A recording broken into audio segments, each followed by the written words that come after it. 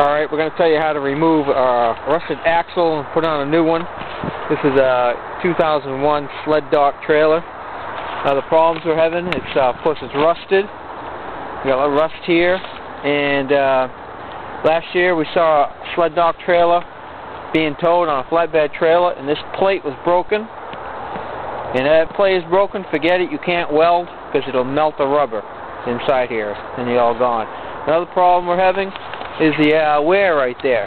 And 90% of the time the reason you got wear is because the spindle is probably bent from hitting a pothole or something like that. And there's no vertical alignments on this to compensate. So we're going to replace the axle. It's going to take care of that. And what we need to buy at first is an axle.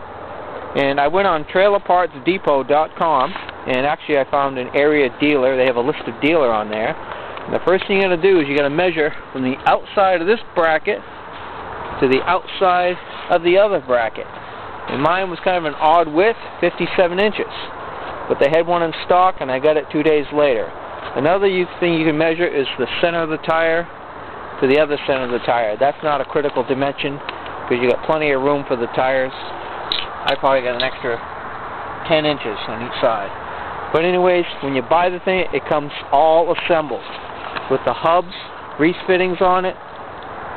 All you got to do is put the wheels on. The only thing other extra you need to buy is 4.5-inch bolts,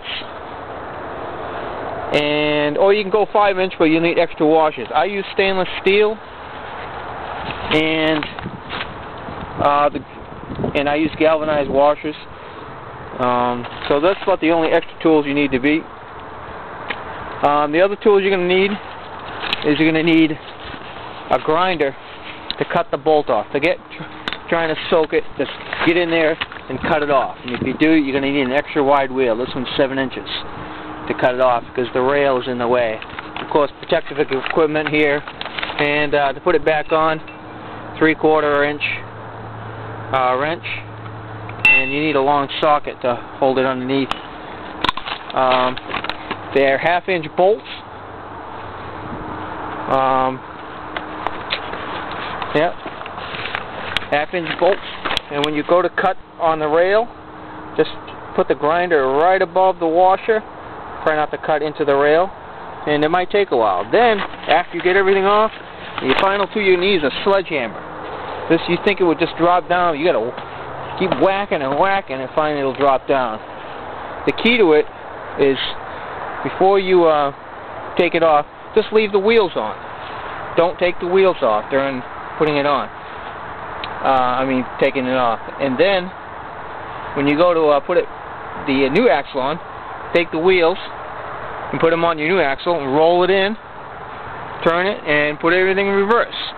Also, if you're middle of nowhere and you got to cut these off with a grinder, just get a generator or an inverter. No need to have it towed.